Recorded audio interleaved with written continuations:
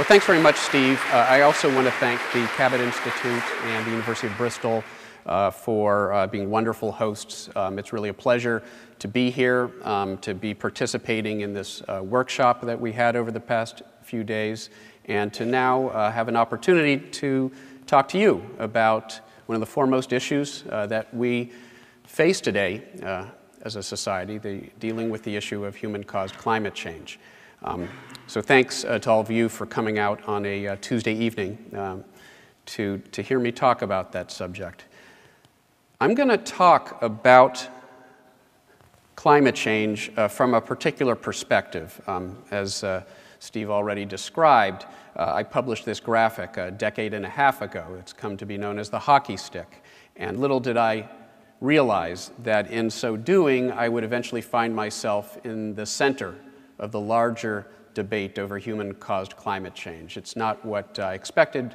It's not what I signed up for when I double majored in applied math and physics at UC Berkeley, but it's where I found myself, and I'm going to try to share some of the lessons that I think I have learned from my somewhat reluctant and accidental arrival as a figure in the larger debate over climate change. The first point I want to make is that the actual scientific case is fairly straightforward. We often hear, we read in the media, when we listen to discussions of climate change in the public discourse, it sounds like it's a contentious issue. But fundamentally, the science, the basic science behind global warming, the greenhouse effect, it's not new controversial science. It's basic physics and chemistry we've understood for nearly 2 centuries. Joseph Fourier, back in the early 1800s, the same Fourier who discovered the Fourier series, Fourier's theorem, the law of heat conduction, he understood that there was a greenhouse effect. And over the past 2 centuries, of course, we've been refining our understanding of the details. But the basics here, the fact that certain gases in our atmosphere, like carbon dioxide, warm the planet, is not contested. It's not controversial. We've known about this for a long time. The fact that we're increasing the concentrations of these gases in the atmosphere, again, is not contested. It's not controversial. I do have to point out, like with several of my graphics that I prepared a couple years ago, they're already out of date. In this case, the CO2 curve is so out of date that you have to draw a new vertical tick mark to show the current level. We've just crossed 400 parts per million CO2 in the atmosphere for the first time, we think, in millions of years. So we are engaged in this unprecedented experiment where we are bringing the concentrations of these gases to levels not seen over the course of human civilization and beyond. That's all you need to know. The greenhouse effect, basic physics and chemistry. Greenhouse gases warm the planet. We are increasing the greenhouse effect substantially. What I wouldn't be able to explain to you as a scientist would be if the Earth were not warming up as a result of that. But of course, we know that the Earth is warming up. It's warmed up a little less than 1 degree Celsius thus far. Now, there are critics. I think there might even be a few of them in the audience. I don't know. There are critics who don't believe the surface temperature records. So we could get rid of the ocean measurements, which tell us the globe is warming, the independent land measurements that tell us the globe is warming, all of the thermometer measurements. I could show you dozens of independent lines of evidence that tell us an internally consistent story of a planet that's warming up and a climate that is changing, much as we expect it to as we continue to increase the concentrations of these gases in the atmosphere.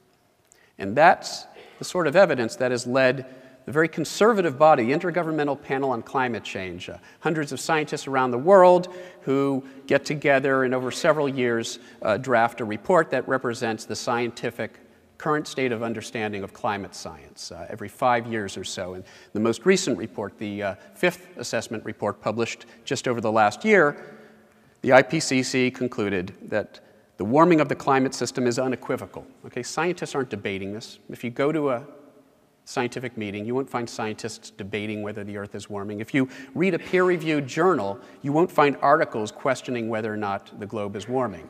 Now, that is accepted. It's unequivocal. And this is Again, a conservative body, the IPCC reflects sort of the lowest common denominator of what hundreds of scientists can all agree upon. And by its nature, it therefore tends to be a conservative assessment of the science. It's rare that scientists use words as strong as equivocal, and that's telling. Now, none of that is based on climate models. The critics will often sometimes complain. They'll say, well, global warming, climate change, it's based on these untrustworthy, unvalidated climate models. And that's doubly wrong. And I'll describe the second reason why it's wrong shortly. But it's not based on climate models. I already showed you the evidence for human-caused climate change. Fundamental physics and chemistry we've known for 2 centuries, irrefutable measurements telling us we're changing the composition of the atmosphere, and the globe is indeed warming up as we expect it to in response to that. But we use climate models because we are engaged in an unprecedented and uncontrolled experiment. If you want to test different hypotheses about how the climate system responds to different factors, both human and natural, then really the only way to do that is to formalize our physical understanding of the system. And I say physical, well, there's the physics of the atmosphere and the ocean and the way they interact, but there's also chemistry, the chemistry of the carbon cycle, the chemistry of greenhouse gases, and there's biology as well. And we formalize our understanding of each of these components and how they interact in the form of a mathematical model. That's what a climate model is. Now, you might be wondering, I realize this is a UK audience. I don't know if you all watched this show when we were watching it back in the 1990s. Anyone recognize that? The Seinfeld restaurant. Why am I showing you the Seinfeld restaurant? Okay, a reasonable question. Well, in the upper floors of this building, the Upper West Side of Manhattan, 3 years before the Seinfeld show went on the air, 1988, Dr. James Hansen, the former director of the NASA Goddard Institute for Space Studies, which is located in those upper floors. I did a sabbatical there back in 2004. I got to go to work at the Seinfeld restaurant every day. It was sort of fun. Well, Hansen was doing experiments, was making predictions with a climate model that, by today's standards, was quite crude. And as Niels Bohr once famously said, predictions are hard, especially about the future. And that's what Hansen did. He made a prediction about the future back in 1988. Here are the observational temperature records, the globe as recorded by thermometers, how it had been warming in the decades leading up to that prediction. And he ran his climate model 3 different times, and you can see each of those simulations. They're not identical because just like we have weather, noise in the atmosphere, the climate has its own weather, El Nino events, random events that come and go. And so if you start your climate model 3 different times with 3 different initial conditions, you won't get an identical trajectory, but you will hopefully capture the main signals. In this case, the signal of global warming that was evident thus far, and then he projected into the future under 3 different possible scenarios. After all, James Hansen couldn't have predicted human behavior, what we would choose to do. Would we choose to greatly curtail our burning of fossil fuels? Would we choose to greatly accelerate our burning of fossil fuels, the green, beyond the historical trajectory? Or would we fall somewhere in between? And it turns out we've fallen somewhere in between in terms of our actual fossil fuel burning, other human activities. Arguably, the scenario we've actually followed is closest to B, somewhere between B and C. And that's the prediction for scenario B. That's what actually happened. Okay, and you can quibble about the details of the instrumental record and which records are used and which particular scenario you use, but it's pretty clear that Hansen made a successful prediction of global warming decades into the future. I would say that that's a pretty impressive prediction. Now, if you're a critic, and again there are critics, you might point to this dip in temperature that happened in 1991, 1992, and you might argue, well, if these climate models are so great, if they're so trustworthy, then why is it that the climate model couldn't predict that huge cooling in 1991, 1992, 1993? And it's true that James Hansen didn't know in 1991, in 1988, rather, that in 1991 Mount Pinatubo would erupt. And when it did erupt, it put large amounts of reflective dark particles in the lower stratosphere, blocking out some of the sunlight for several years, cooling the planet. What Hansen did know is that it actually takes a number of months for that volcanic cloud to spread around the global stratosphere and begin to have a cooling influence on the surface. So he had time to run another experiment, feeding the climate model the estimated distribution of these volcanic particulates and predicting what would happen. And the model predicted that the globe would cool about 0.5 degrees for several years. Turns out what you might have thought was a flaw in the climate models was actually an opportunity for another successful prediction. And I could bore this audience to tears discussing the hundreds of pages of model validation exercises, much more mundane validation exercises described in the various reports of the Intergovernmental Panel on Climate Change. Suffice it to say, there's reason to take these models seriously. There's reason to think carefully about what they have to say. And so we can use those models, again, to test hypotheses. After all, we saw that Mount Pinatubo had a big cooling effect. And so if there's a change in the frequency and the magnitude of these volcanic eruptions, well, you could get a temperature trend. So maybe it's factors like volcanoes. They're small but measurable changes in solar output, another natural factor that influences the climate. So you might rightly hypothesize that, well, hey, maybe it's those natural factors that are responsible for the warming that we've seen over the past century. Well, we can test that with the climate models. And when we put the natural factors into the climate models, the models on the whole actually want to cool slightly, at least through the late 20th century. And that's because solar output has been flat or even slightly declined in the recent decade. There have been a relatively large number of explosive volcanic eruptions, El Chichon in 1982, Mount Pinatubo in 1991. You put those natural factors together, the prediction is the globe should have cooled during those decades, and it's only, in fact, when you increase the concentration of greenhouse gases in the atmosphere that you are able to explain in the models the warming that we've seen. And in fact, we're able to explain not just the overall warming of the globe, but the detailed patterns of where the globe has warmed, the surface, the lower atmosphere, the upper atmosphere, the pattern of warming. And it's this sort of evidence that has led the IPCC, essentially, again, a very conservative body, in their most recent report, to conclude that human influence, or I should say, it is extremely likely that human influence has been the dominant cause of the observed warming since the mid-20th century. That, again, is remarkably strong language. Extremely likely is a very high degree of confidence, roughly tantamount to 95% certainty. And note, they're not just saying human influence has been a cause of global warming.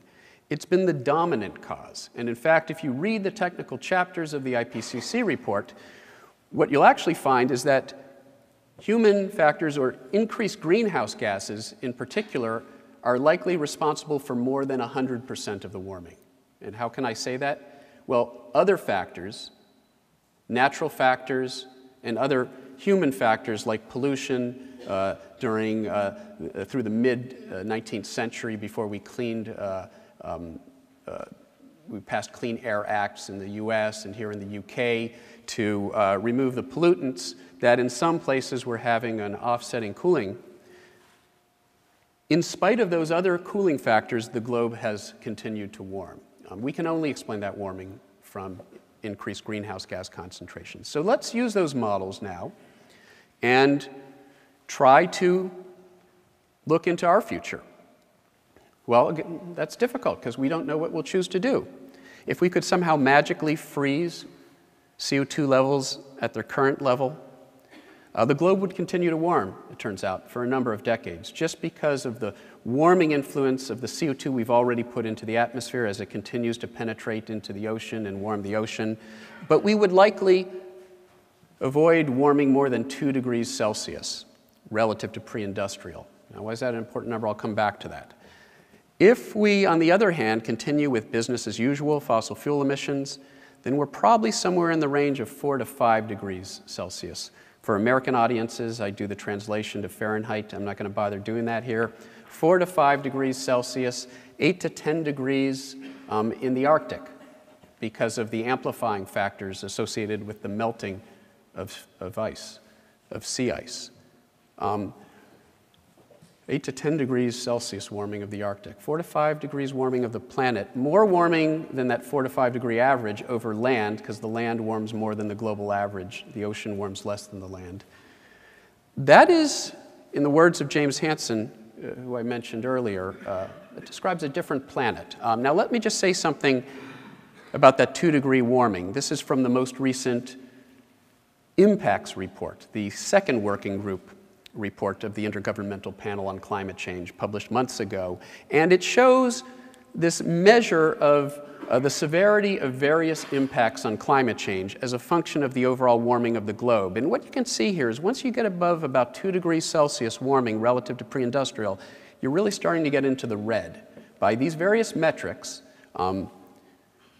we're starting to enter into what might reasonably be described as dangerous and potentially irreversible climate change.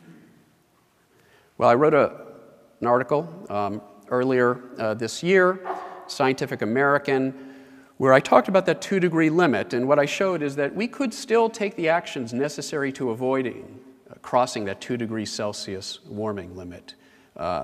But it becomes increasingly difficult with each year of inaction. And if we continue with business as usual, then again, we're talking 4 to 5 degrees warming of the planet by the end of the century. And as I said, that's a different planet. It's not the planet that most of us grew up on. And images, better than words, I think, capture some of the changes that we're potentially talking about. Now, I used to end with the polar bear, because it's actually a law in the US. If you give a talk on climate change, you have to show a polar bear. And I realized that many of us, by making the polar bear sort of the poster child of climate change, were sort of inadvertently sort of misrepresenting what climate change really means, because polar bears, they seem far away in space and time. They're very exotic, they're very abstract. It's hard to really connect your own experiences with the experiences of polar bears up in the Arctic, potentially decades from now. And so everywhere I go and lecture, I try to convey now how climate change is impacting where we live right now in various ways. I gave a talk in Central Texas a year and a half ago. It turns out the town where I gave this talk, San Angelo, is the home to this lake, or I should say former lake. They used to call it Lake Fisher. It dried up in the 2011 Texas drought. It's gone now. I lectured in Portland, Maine a few weeks later. It turns out the iconic species of Maine, the moose, and also the lobster, the other iconic species of Maine, which is moving northward as waters warm, threatened by climate change. Northwest Missouri, sort of the heart of the 2012 Midwest heat wave. And what this shows is that record heat, what we would describe as record heat in Northwest Missouri, now, in a matter of decades, if we continue on this course that we're on, will be a typical day, midsummer day in Northwest Missouri. The hottest day we've experienced yet will eventually become a typical day. California, when you go to California, you don't have to convince them that climate change is real. They're seeing it right now in the form of the worst drought on record, by far the worst drought that California's ever seen. And we can talk about the various components of that drought where climate change is likely a contribution. The banana slug of Santa Cruz. I gave a talk at Santa Cruz, UC Santa Cruz. That's their mascot, the banana slug. Doesn't look particularly appealing here, but it's a magnificent, unique creature. And the redwood forests that are home to species like the banana slug are a fairly fragile environment on the coast of Florida. It doesn't take a very large shift in atmospheric circulation patterns and ocean surface temperature patterns to fundamentally shift that the climate there that currently supports these redwood forests. And so, in fact, the banana slug, there are articles talking about how the banana slug could indeed be threatened by climate change. I gave a talk down in Florida. And Florida, they have this seasonal tide, it's called the king tide. Every year, You get, at certain times of the year, you get a high tide. But it didn't used to be the case that the king tide flooded the streets of Miami every time it arrives, which it now does, as sea level slowly increases. And that's how we're going to see the effect of sea level on our coasts. The extreme events are going to become more extreme. The high tides are going to become higher. It isn't just going to be some gradual inundation. We're going to see it in scenes like this, playing out across the globe in coastal locations. I gave a talk a few months ago in Utah, where their water resources are fundamentally threatened and where their skiing industry could be threatened. They're actually quite worried about that. It's an important part of their economy. Where I live in central Pennsylvania, we were not immune to the effects of the 2012 heat wave. There were lives that were lost in Pennsylvania because of it. And again, the extreme heat that we saw during that heat wave, the climate models tell us, will become typical midsummer days by mid-century if we continue on this course that we're on. The UK, well, you know something about heat waves here. 2003 heat wave was a record heat wave. It was a large loss of life. By some estimates, it was a heat wave that shouldn't have happened in hundreds of years if it were just for natural variability. It was made much more likely by climate change. And in that sense, scientists have concluded that we can attribute the 2003 heat wave. It was much more likely to happen because of the warming of the globe we've already seen. So, already giving a glimpse of the sort of future that's in store for us. Now, it used to be that I would talk about the 2003 heat wave in Europe because it was the best example of this phenomenon, but we don't have to do that anymore because, well, I'll come back to that in a moment, actually. Let me first talk about one other event that I think those of you who live here in this part of the UK were quite aware of and experienced in a very negative way. 2014 flooding event, a winter flooding event here in the UK, in the lower UK. Even the UK Met Office, and I know it's a controversial statement, but one of their scientists said, you know what? This is exactly the sort of event that we have been saying is becoming more likely because of climate change. It was unlikely to happen in the absence of climate change. So yes, there is a link with climate change and this extreme flooding event, and we're going to see more of that. Now, so at this point in the lecture, this is where I ask, rhetorically, really, if the evidence is this clear, climate change is real, it's caused by us, it represents a threat, why is it that we've taken no meaningful action yet to truly combat this problem? And that, of course, forces us to leave the realm of science and get into the realm of policy and politics. And fundamentally, the answer to that question lies in the fact that we are a world that, in the words of former Republican President George W. Bush, is addicted to fossil fuels. Okay? We get our energy from fossil fuels, by and large. We are addicted to fossil fuels. There are vested interests who profit from that, and understandably, they don't want to see that change. And we're asking for substantial changes for no longer continuing with business as usual. Well, back in 2002, there was a memo that was leaked by a Republican pollster, Frank Luntz. And among other things, what he said was that there was this shrinking window. The public was becoming convinced that climate change is real, that there is a scientific consensus behind human-caused climate change. And if they become convinced that there is a consensus, they will demand that action be taken. But, he said, based on his focus groups and his polling, there was still a window of opportunity left to insert doubt into the public mindset, to create confusion, he actually advocated establishing think tanks, front groups, paid advocates, whose role was to fundamentally confuse the public about the degree of scientific consensus that exists. Now, at this point, you might be saying, where have I heard that before? That sounds so familiar. What's what the tobacco industry did decades ago?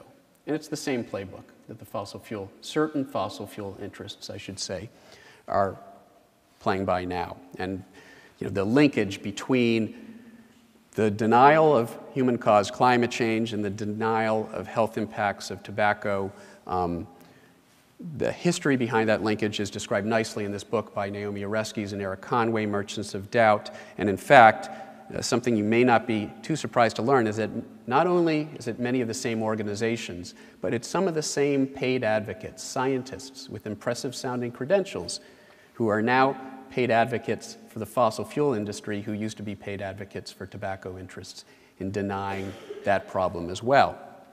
And so it's for reasons like that that we have powerful politicians, James Inhofe, who may become the chair of the Senate Environment and Public Works Committee if the Republicans regain control of the U.S. Senate in this next election, said back in the summer of 2011 that basically that climate change is the greatest hoax ever perpetrated on the American people.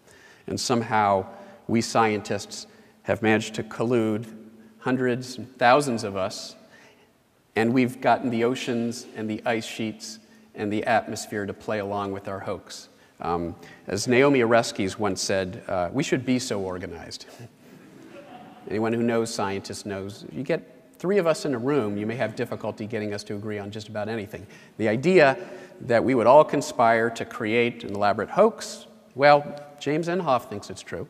And he was still proclaiming that in the summer of 2011 when the Heartland Institute, which is an industry-funded think tank, was funded by tobacco interests in the past to deny the health impacts of tobacco. Today, they are working for fossil fuel interests to deny human-caused climate change.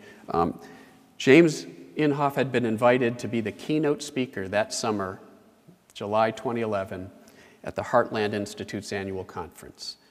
Unfortunately, he had to back out at the last minute. He had gotten ill swimming in a lake back in Oklahoma that was suffering from an algal bloom as a result of the unprecedented heat and drought that Oklahoma was experiencing at that time.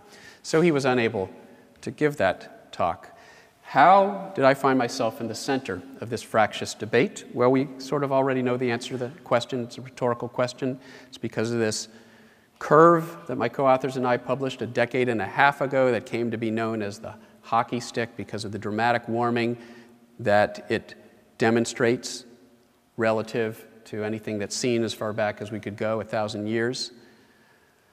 It got a name. It was featured prominently in the summary for policymakers of the 2001 IPCC report, and so it became an icon in the climate change debate. And as happens to icons in the climate change debate, as many of us know, they get attacked by those seeking to discredit the case for concern over climate change. And so our work has continued to be attacked. And it doesn't matter that there's a veritable hockey league. There's now well over a dozen reconstructions from paleoclimate data, which differ in some of the details. And those differences are interesting, but they all come to the conclusion that the recent warming really does appear to be unprecedented as far back as we can go. Now, there was one little monkey wrench that was thrown in to the situation about a year ago, a little more than a year ago. There was a new article published in the prestigious journal Nature Geoscience, team of nearly 80 scientists from around the world using the most comprehensive paleoclimate database yet, came up with a new estimate of large-scale temperature trends over the past 1,000 years. And as you might have guessed, they ended up completely overthrowing. Oh, no, I'm sorry. That's right. They got the same answer that we did a decade and a half ago. But it doesn't matter. The attacks do continue. And it doesn't matter that the IPCC has now come to even stronger conclusions that the recent warming is likely unprecedented, even further back, probably as far back as 1,400 years, as far back as we can confidently extend the record, maybe longer. But that doesn't matter. You know, the hockey stick really has become a distraction in a sense, because it doesn't matter if there weren't a hockey stick or even a hockey league. If you could get rid of all that paleoclimate information And we would still know that climate change and global warming are real, they're caused by us, and they represent a threat. I outlined the evidence for that in the first few minutes of this talk, and it didn't involve Pelu climate data. But the hockey stick did become an icon of the climate change debate, and there were many who thought that if they could take down this iconic curve, in part by taking down its lead author, me, that maybe they could cynically argue that they've sort of discredited the case for concern over human-caused climate change. One might argue it's a pretty cynical approach. But because of that, we have been subject to what I like to call the scientization of politics. Sometimes people refer to the politicization of science. I actually think a better term is the scientization of politics. It's something that's even more pernicious. It's the way that science is now used as a political football, just another way of waging politics. And if you don't like the science as assessed by the IPCC or the US National Academy of Sciences or all of the national academies of the major industrial nations or all the scientific societies in the US and in Europe that have issued statements about human-caused climate change, all of which have come to the conclusion that global warming is real and caused by us. If you don't like all of that, if you don't like what the world's scientists have to say, well, there are tabloids here in the UK and back in the US. Hey, we've got a cable channel that you can watch that presents a completely different universe where the laws of physics aren't what we thought they were, where the greenhouse effect isn't real, global warming isn't real. Well, I wish that universe were real. I wish that climate change was just a figment of our imagination. The world would be a much simpler place. Our lives would be much easier, but that's simply not true. Nonetheless, we do have politicians like Joe Barton.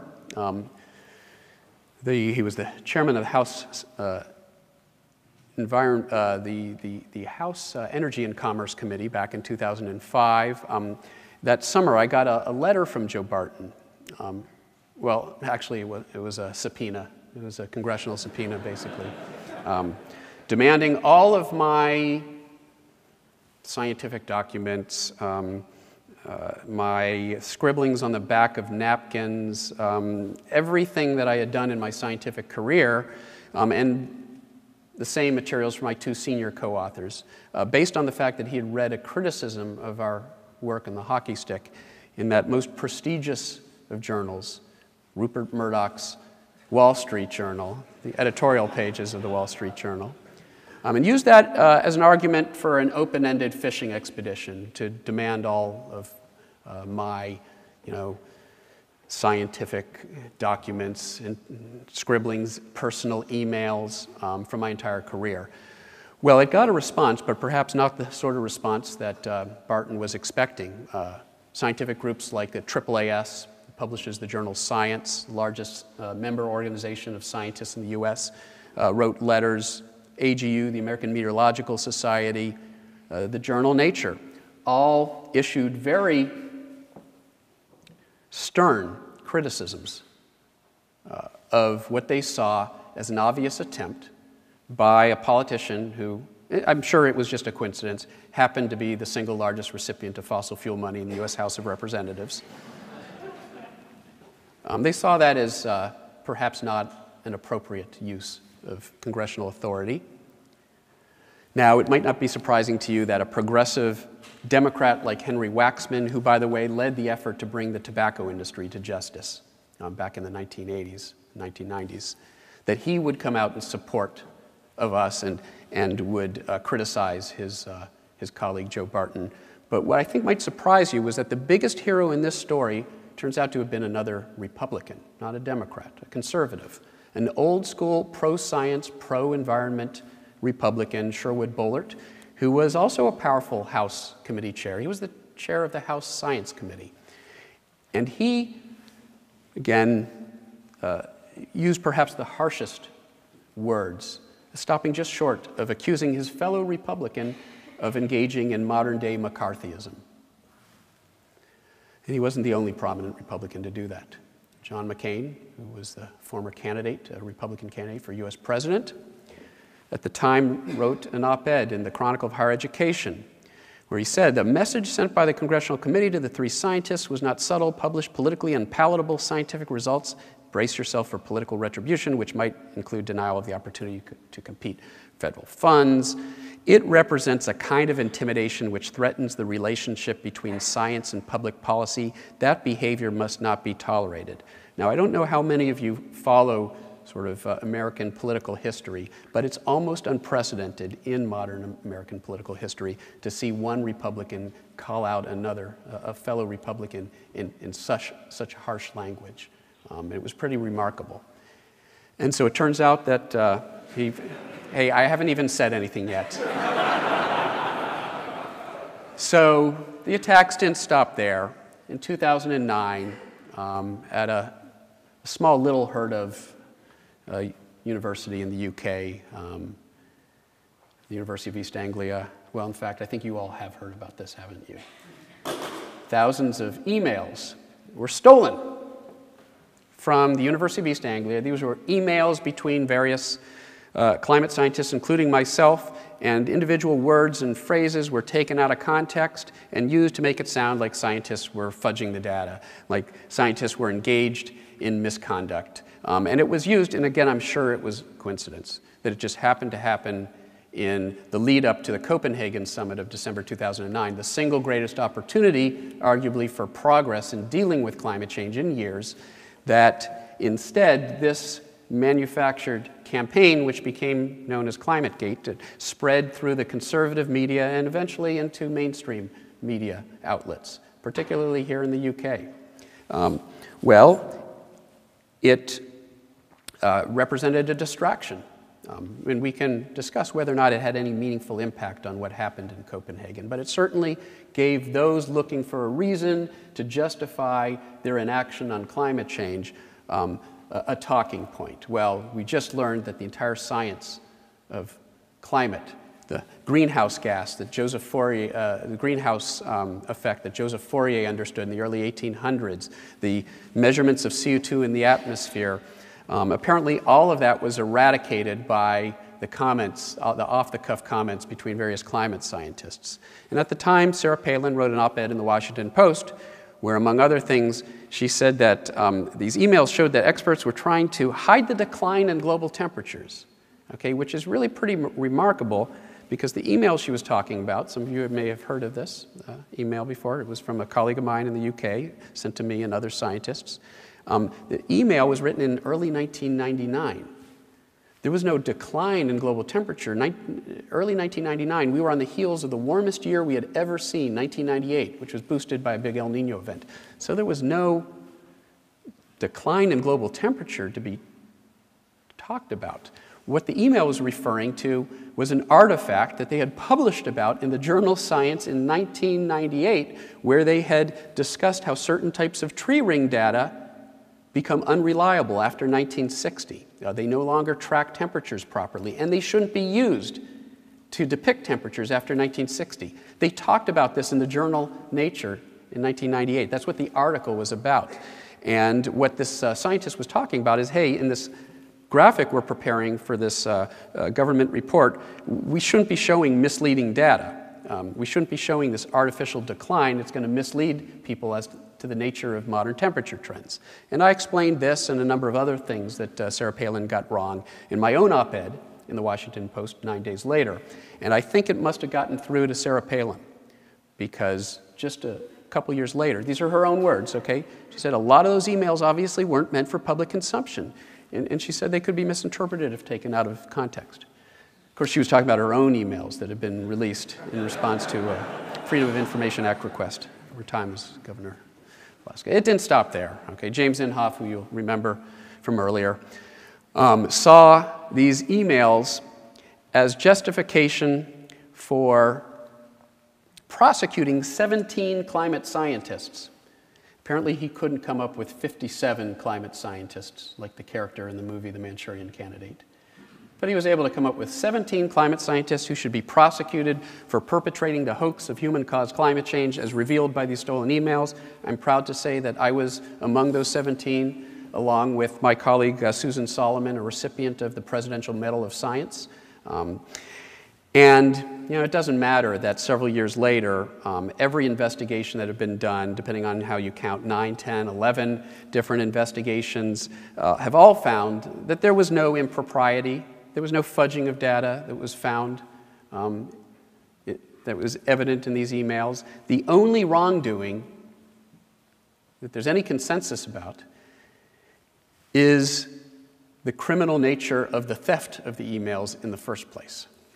Well, but that didn't stop at the time. Ken Cuccinelli, a newly minted Tea Party Republican Attorney General of Virginia. Now, I had been a faculty member at the University of Virginia from 1999 through 2005. And Ken Cuccinelli, in spring 2010, in his first act as Attorney General, had that's right. His first act as Attorney General, he wanted to change the state seal of Virginia because it exposed part of the anatomy of the Roman goddess Virtus. That was his first act. His second act as Attorney General of Virginia was to borrow a page from the Joe Barton playbook and use his authority as Attorney General to employ what's known as a civil investigative demand, a civil subpoena, where have we heard that before, to demand all of my personal emails from the time that I was at the University of Virginia, from 1999 to 2005. Now, this civil subpoena is reserved for the Attorney General to help ferret out state waste and fraud, typically Medicare fraud. But he reasoned that since I had been working on the science of climate change while I was at the University of Virginia, and clearly the science of climate change was fraudulent, this was a perfectly appropriate application of the civil investigative demand. Well, others didn't quite see it that way. The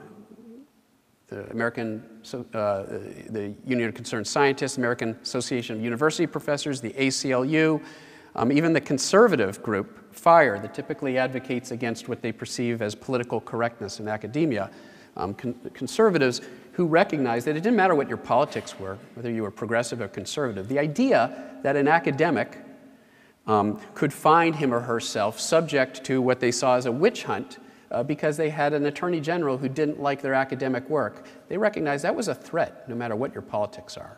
That just isn't right. That shouldn't happen. And so his efforts were criticized by 800 scientists and academics from the state of Virginia. I didn't even realize there were 800 scientists and academics in the state of Virginia. Signed a petition demanding that he cease and desist in his efforts to intimidate, once again, scientists whose findings might be inconvenient to the special interests that happen to run to fund his campaigns. The AAAS, once again, National Center for Atmospheric Research, the American Meteorological Society, and the reliable journal Nature, all came out once again sharply criticizing what they saw as a transparent effort to intimidate scientists whose findings might be inconvenient to certain special interests. The Washington Post published no less, even the conservative Richmond Times-Dispatch editorialized against Cuccinelli's attack against us. And in fact, for the first time ever, this past fall, they did not endorse the Republican candidate for governor, which was Ken Cuccinelli. They made no endorsement. I ended up campaigning with his opponent, Terry McAuliffe, who is now the governor of Virginia and recently resurrected the Virginia Climate Board, of which I am now a member. Elections do matter. Well, the Washington Post, as I alluded to, they couldn't get enough of this. They wrote no less than 5 editorials denouncing what they referred to as Ken Cuccinelli's witch hunt. And even their award-winning cartoonist, Tom Tolles, couldn't resist weighing in on the matter, not once, but twice. And I have to say, this is my favorite. I don't mind being compared to Galileo, I confess. Well, it turns out that Cuccinelli's civil investigative demand was rejected by the lower court. On a technicality, Cuccinelli would argue. What they found was that in his 40-plus page filing to the court, he had failed to provide any evidence of wrongdoing on my part. Well, of course, he appealed the matter to the state Supreme Court, which rejected the case with prejudice, meaning they really don't want to ever see an attorney general come back to the court with something like that again. It turns out that a front group funded by the Koch brothers tried to use a Freedom of Information Act to demand the very same emails. That went all the way to the state Supreme Court, which just earlier this year ruled against that group, that the private scientific correspondences between colleagues is protected discourse. And that turns out that will likely be a precedent that will be important as similar efforts work their way through the courts in other states. Those same groups are actually targeting more than a dozen climate scientists in a number of states now. Well, it would be easy to be pessimistic about all of this, given the politicization of the science, if it were not for the fact that we have folks like Sherwood Boehlert, who wrote an op-ed warning his party, the Republican Party, that if they continue to go down this road, they risk making the Republican Party, the party that he loves, the party of Abraham Lincoln, who founded the National Academy of Sciences, by the way, a Republican. How ironic that the party of Abraham Lincoln, who founded the National Academy of Sciences, would become the party of anti-science. And that was what was at risk if the Republicans continued down this road. And fortunately, there's some evidence now that there's a bit of a cleavage forming within the Republican Party,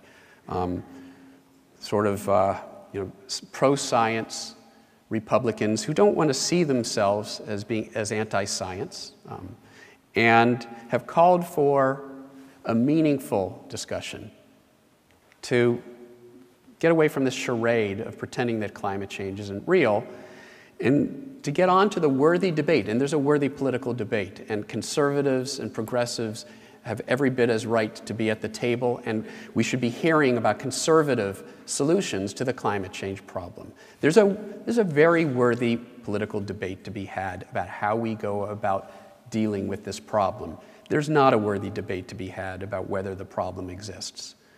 So I'm hopeful that we will get on to having that worthy discussion. And the solution, there's no magic bullet. All the options should be on the table, even options that are unpopular with some. Should we price carbon, and if so, what sort of mechanisms? There are conservatives now in the US who have come forward and said, let's introduce something like a carbon tax, but we make it revenue neutral. There are offsetting taxes, so we don't increase the taxation on the American people. We just shift the taxes around. That can be consistent with our conservative ideology. I think that's great. I think that's the sort of discussion we need to be having. Now, let me finally leave it on a personal note, because climate change is it's an issue we often frame as a scientific issue or an economic issue. We just run a cost-benefit analysis, and we can determine some optimal strategy for abatement, or a problem of policy or politics, as we've seen. But to me, more than anything else, it's a problem of ethics, okay? The ethical obligation that we have, in particular, from my perspective, to future generations, to not make decisions now that will guarantee a legacy of a degraded planet for our children and grandchildren. This is my daughter a few years ago. It's a polar bear. And let me make clear, we're not torturing our daughter here, because I'm sure this will be on a blog tonight. We're not torturing her. At the Pittsburgh Museum, you can walk through a plexiglass tunnel that goes underneath the polar bear feeding pool. And it is true that if you happen to be working on an NSF-funded project to develop climate change outreach materials for zoos and aquaria, and you know the manager of the zoo, you might be able to convince him to throw the fish in the pool when your daughter is walking underneath, which is what's happening here. But on a serious note, and it's not just about polar bears, as we've seen. I mean, they may be symbolic of a fundamentally degraded world that we will leave behind if we don't act in some way on this problem now. So I think I'll leave it on that note, and I'll be happy to field questions. Thank you.